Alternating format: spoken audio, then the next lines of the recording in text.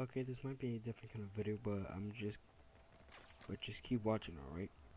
Today I will be talking about some stories from Cub Scouts. So if you don't already know, I was in Cub Scouts like 1 to 2 years ago, I don't remember. The first, a mini story. So the camp was at Chiflados Beach area. I don't know where, it's like 20 minutes away in car. I was at the camp with my 2 friends. We were playing like running and stuff like that. At the same time, there was a wedding happening. I didn't notice. Just my friends and the other people at the camp that were with us saw this, but apparently, I don't know if these people were like getting married or something, or maybe they were just attending the wedding. I don't know. The guy ended up, yeah, you would never believe that he squeezed the girl's ass. And no, he was not Jira part 2. She was an adult like him.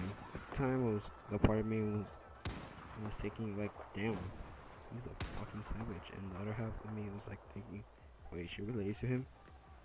Okay, mini story next. But it was at the same camp, like the same day. There was a fox on the hill thing. That's something you don't see every day. And before you say anything, there is a road below it, and a road like on top of the mountain. So it was like I was wondering like, wait, why is there a fox on there? Anyway, next topic. What was that? Oh yeah.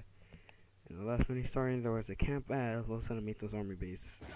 This was like in 2016 in October. There was a haunted house. I'm doing a quotation marks with my hands right now since at the beginning there was a guy who, if you've been in one before, there was a person standing there like a statue. And if you get too close, they get scary. So we were in,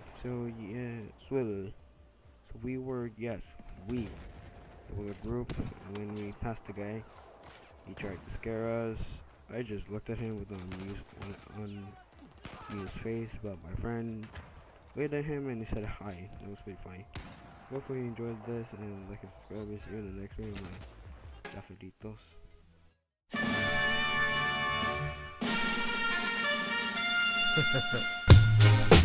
Freedom of speech, motherfucker.